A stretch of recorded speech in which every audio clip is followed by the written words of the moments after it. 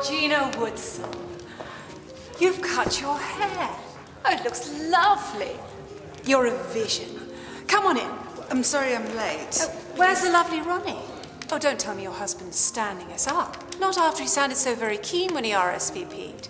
I was hoping he was here, isn't he? I'd positively know if he was. Now, let's get that coat off. You are stopping, aren't you? Ronnie will turn up. He had a meeting in Warwick. Then no need to send out the search party. He did say he'd be here. Then he will. Now, Georgina, where do you stand on oysters? Bang them down or heave them up? Just say. Well, they got the Duchess involved, and believe me, no inmate has left that prison since without a soft spot for a hand-raised pork pie! Well, you can imagine, can't you? Oh, it's puerile, I know, but bless him, it's Clive's signature saucy anecdote. It shouldn't work, should it? I mean, look at him. What makes him so charismatic? I mean, beyond his, magnetic public school charm, his old money politeness, his blistering intellect, and the way he is so deeply, deeply interested in whoever he's talking to. I mean, yeah, I can't think. Yeah, but he makes Boris Johnson look positively catwalk. All that, the Dutch, the sweet guy. Excuse me, lovely. Clive, darling, this is Georgina Woodson, the utterly breathtaking wife of Ronnie and the medical practitioner to the parish of Leatherbridge. Oh, how wonderful of you to come. It's George. Oh, yes. What? A doctor? No, I was just so hoping that George and Ronnie, would both be boys. Oh, Ali, please no, not that tired old fantasy. Oh, I don't know what you mean.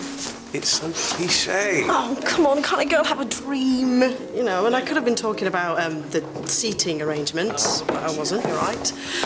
Hello, hi, I'm Alison Finn, Ali. Hello. And this here is my best friend, Angus. Well, you can imagine, can't you? In the prison, all those jokes about the meat and the runny jelly and then the size of the grass. The whole thing is, he's a vegetarian! Should call my husband again, really. He must have got held up. Business. Have you any idea how stultifyingly boring that Protestant work ethic is? Oh, I don't know, Ronnie and I like our work, really. Which is why he's still doing it at 8:30 on a Friday night. That doesn't normally happen. We're lucky, really, with work anyway. And what is it that you do? Oh, trade shows and exhibitions, mostly. Show homes, occasionally, when I get the chance to come over all trendy and cutting edge. So you're a designer? Designer, set dresser, prop buyer, caterer. Yeah, this man can source everything from catalogue printing to leggy blondes in Kylie Styly gold hot pants. Oh, hot pants. Only to hand tequila shots out in. Well, it sounds interesting. Yeah, he's going to try and tell you that he's bored to death, but he loves it, really. I mean, what's not to like about blondes of the leggy variety packing tequila? And he met Dame Judi Dench last week. Yes, it was Dame Judy and Sir Ian, as it happened. If you're going to name drop, at least do it properly. Well, I syringed the ears of a famous musical theatre star. Oh, who? Michael Ball. Oh, Jason Donovan. Oh, John Barrowman. Wasn't he in Birmingham last Christmas? Oaths and ethics, my lips are sealed. Not even if we got you completely bladdered. No, because if I told you, I'd have to kill you. Oh, we like you. You'd tell the Clive Morgansons I'll be a few minutes. Cloakroom's this way. Is my wife here? Ronnie! You do know this evening's not fancy dress. Come on, I'll find you something. Thank you. I'm so sorry. It's all right. So we'll stick together over dinner then. Yes, I'll drink to that. And if they tell us to eat anything that was once alive and is still uncooked... Yes, or we're still moving when it was in the kitchen. Then we'll politely refuse it together. Right. But of course we're still up for the games. Games? Oh, yeah, I love games. Ruthless at Twister. I am rubbish at that game where you have to guess who you are. I'm dressing up. No, you have to guess who you are. So you've got a name pinned to your back or a sticker, and they stick it on your forehead. And you can ask lots of questions, but they only give you yes or no answers. And the last time we played that, actually, I was I was Caligula. Caligula. Yeah, that game.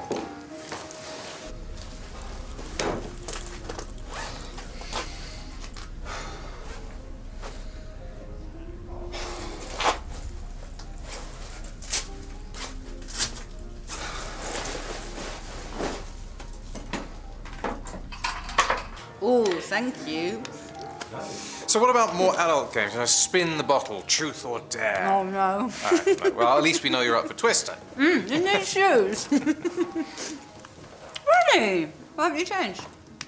Oh, I don't know. Something to do with the fact it's just taken me 3.5 hours to cover less than 20 miles. Bummer. Hi, I'm Angus. Or could it be that I haven't been home? I'll get you a drink. Oh, never mind. You... My phone's knackered. I haven't eaten since breakfast. So, excuse me if I haven't slipped into my Hugo Boss tux on the way over here.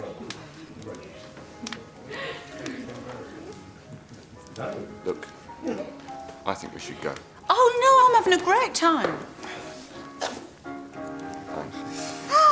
Oh, not another word. You're wearing slippers. It's a look. Rowena swore she'd find a use for old Uncle Felix's slippers. Evening, Clive. Well, come on, Ronnie, you know the rules. None of that making a beeline for your Mrs. Malarkey. Come on, come with me. You don't mind if I whisk you off? I'll would be you? my guest. Yes, I'm so very glad that the other half finally got you on the guest list.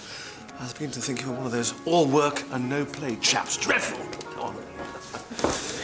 Ding, ding, ding, jackpot. Well, here we are. Vroom, vroom, our very own biker boy.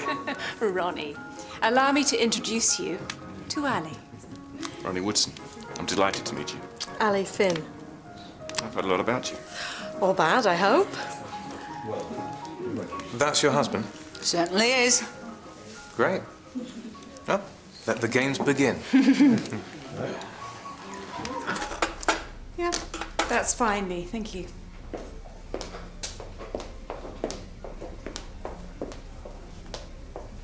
Everything all right? You know I have people to do that, right? Yes. Sorry, I'm intruding. No, it's just one doesn't normally expect to bump into one's guests in the kitchen. Ah, here you are. Well, I'm mustering. Now, I've sat you between Angus and myself. Now, I know you don't want to talk shop over dinner, but Ronnie mentioned that you had researched Aboriginal medicines. Yes. You're in the Northern Territory? Mm-hmm. Well, I'm utterly fascinated. Kurumpa Yulangu. The spirit is sad. Never at one of our parties. No, well, not if I'm sat between you and Angus. I'll see you in there.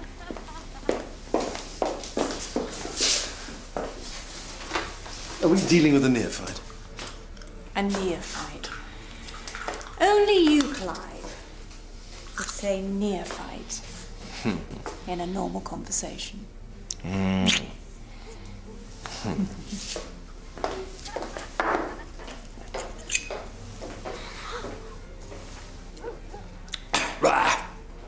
Hold up. Sorry, I didn't mean to give you a hard time. It's just, So are you going to black me all night, or are we pretending we don't know each other? Where have you been?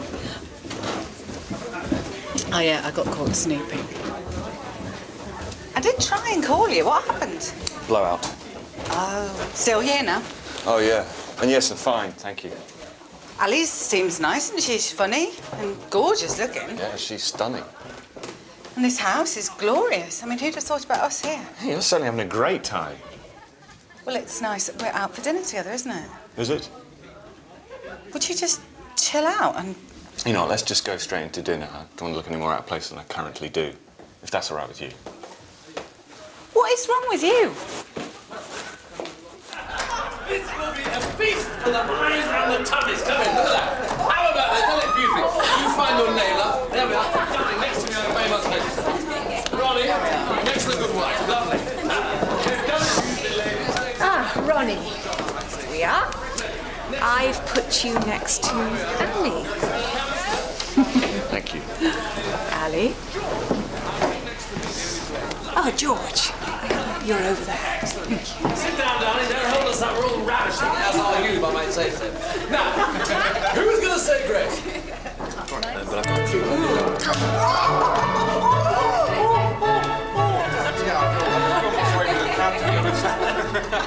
Oh, go on then, but only one at a time.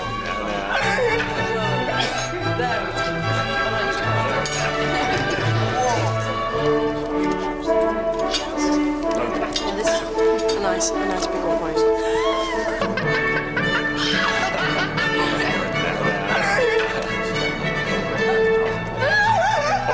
Got 4 more to go.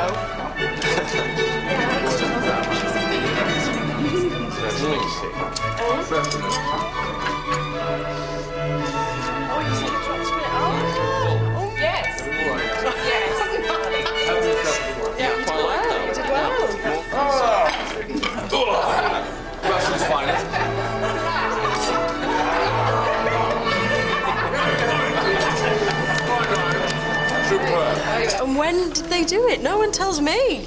When did Bombay stop being Bombay? No, it's like, and all these new words that we pretend that we've always known, like, you know, tsunami. Who knew how to say tsunami? It's just, have some more wine. You're such a lightweight. Have some more. Oh, I'm riding. My motorcycle. All right. What, when Clive and Rowena are renowned for their guest bedrooms, they'd have had the sheets turned down, you know. I have my bike. Besides, I haven't brought my pyjamas with me.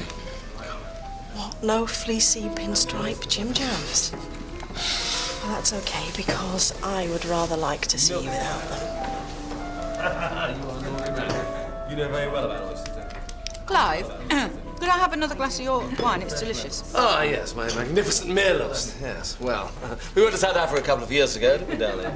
The Mirlos Cab Sauv of 2004 is superb. They only released it last July.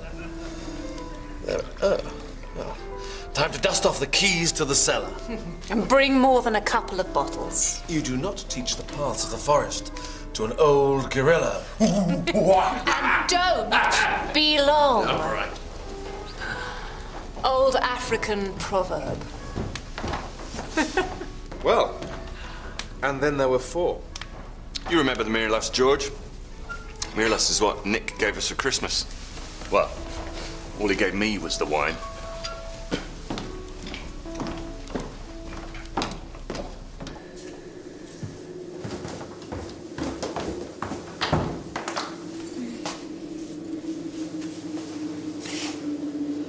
Is that what I think it is? I can easily roll another one. If you won't get drunk, Ronnie, how about getting a little high? Thanks. No, thanks. So you don't drink, you don't smoke. What do you do? What do you want me to say? Oh, I get to script it. Oh. Well, what, you want to put words in my mouth? And other things. Tell me something. Have you and your husband always been monogamous? It's a bit of a personal question. See, if it had been yes, you'd have said so. Well, things happen, don't they? People make mistakes. And yet you're here tonight.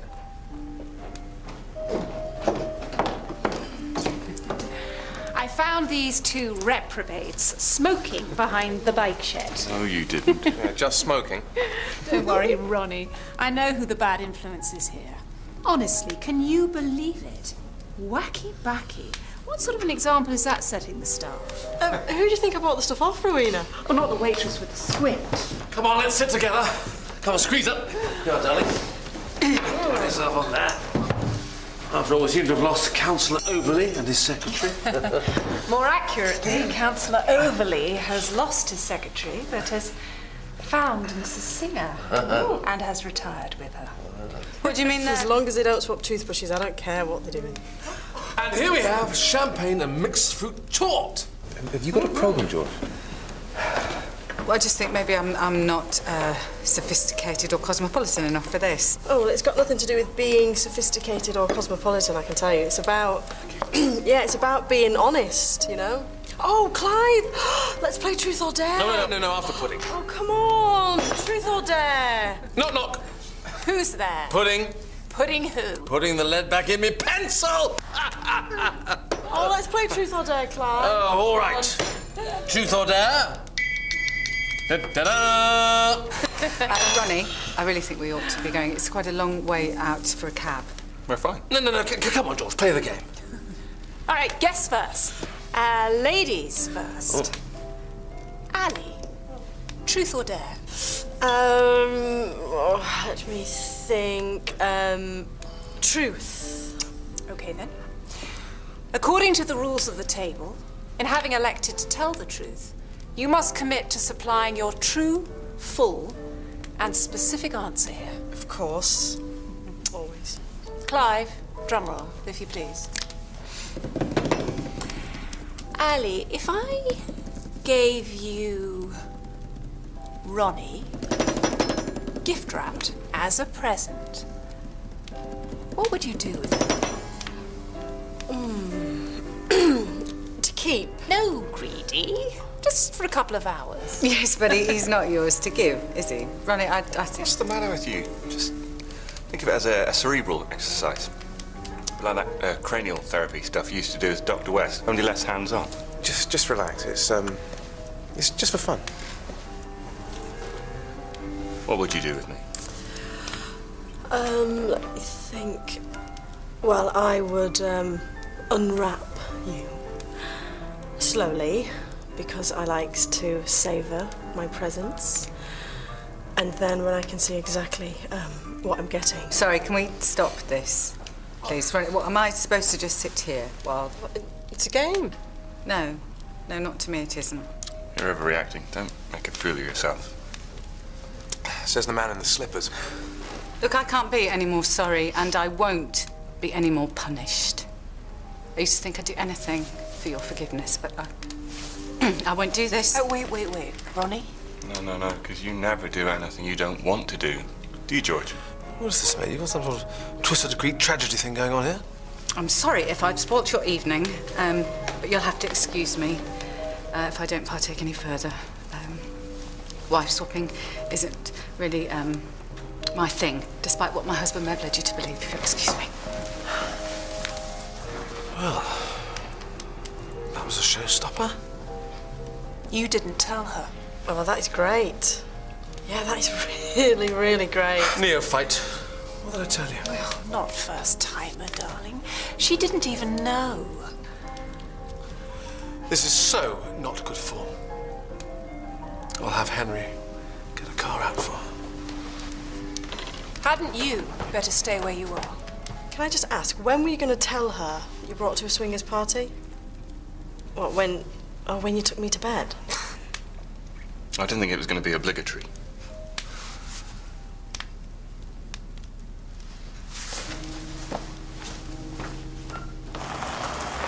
Whoa, wait. George. Come on, George, I want to talk to you. Yeah, I need to go home. It wasn't supposed to be like that. It was... An orgy? No! What, a bit casual swinging? I wasn't sure it was going to be that. Oh, you knew it. No! Is that what you thought we needed? Oh, come on, George. My head's been all over the place. You know that. Can you drive on, please?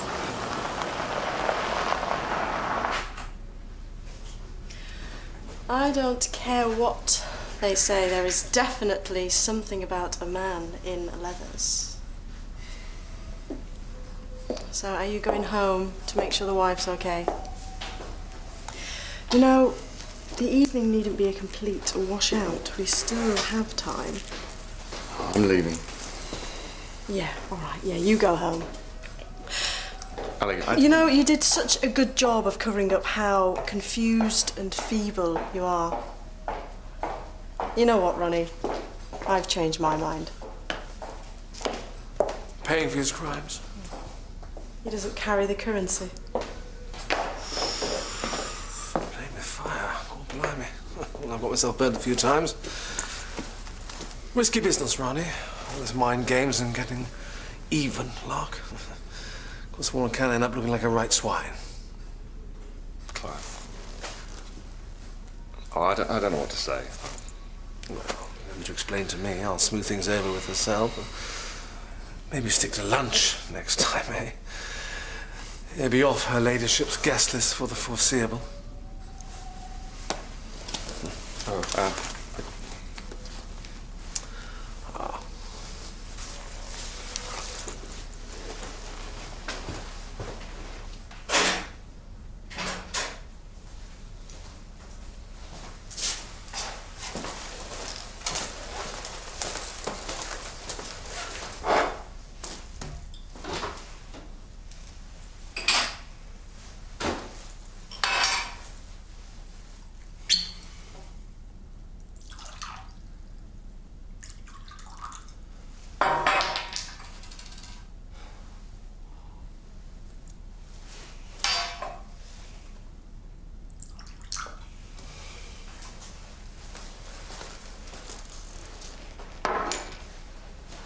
Very well mannered.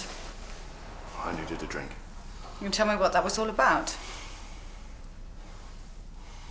Fine. Well, don't expect me to keep offering olive branches when all you do is beat me with them. Well, that's very clever. Did you put that together yourself? It's how I feel. Oh, good for you. What a luxury. I'd love that. I'd love to know how I feel, rather than have brains like mush. Then focus on what you want and stop feeling sorry for yourself. Very easy for you, isn't it? No, it isn't. It's extremely difficult, but we can do this. I know, we can do this. Geese and ganders, George. Maybe payback is puerile. Maybe I am simple. But that's what I wanted. Would you listen to yourself? This is you and me talking. We're not on bloody Oprah. Oh. All right, you tell me you don't understand why I wanted to see you punished. And you don't think I have been? You don't think that every day since I made this mistake that I haven't suffered? 21st. What? 21st. What is? You slept with Nick on the 21st of December, 2007. It's 126 days ago. All right. Okay. This is nobody's fault but mine. God knows that. But so help me, I can't do this anymore. Yeah, I cannot take this anymore. I want... Oh, I want. If you want me, then you have to stop this and show me. Because I'm not staying where I'm not wanted.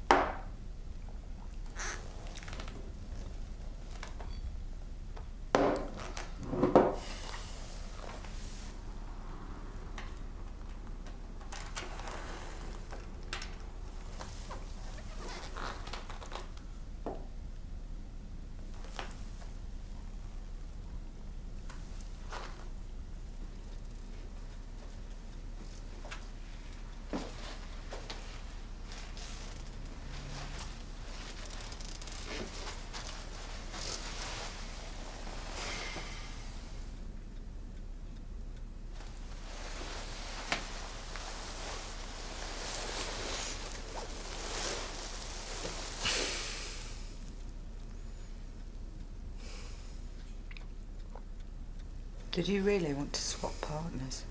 No. I knew Clive and Rowena were a bit, I don't know, free. The time was we would have had a laugh, wound them up a bit, and then come home, and I miss laughing. Ali made you laugh. I felt dead, betrayed. It's hard work, misery. Do you feel better after tonight? You looked like you were having such a good time. You didn't care about me, you were fine. Flirting. I looked at you. You looked like none of this had touched you. Well, I put on a good show, didn't I? It was too much. And I felt it was easy to punish you. I do care. Anyway, I thought he was gay. With a fantastic manicure and wanted to know if I knew John Barrowman. And if Rowena had winked at me one more time, I think I'd have poked her eye out. And you know better than anyone that seafood does not make me horny, it gives me wind.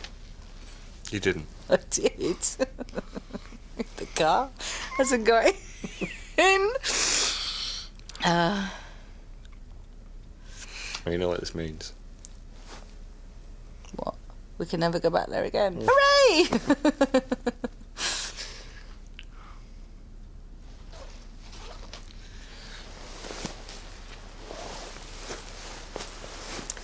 I promise you.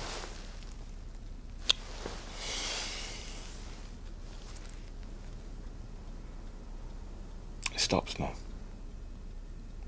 We'll start afresh.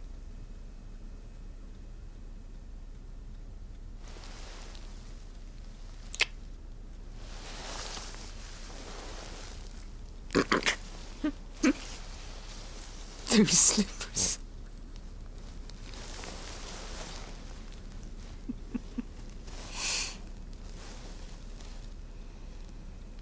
I know where I can get some.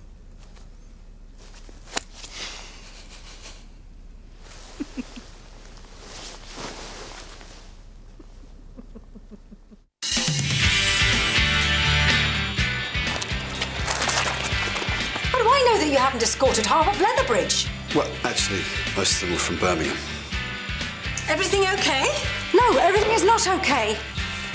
Oh. Well, just, Archie! Julia, I'm so sorry. Ah! He's up there. Adele!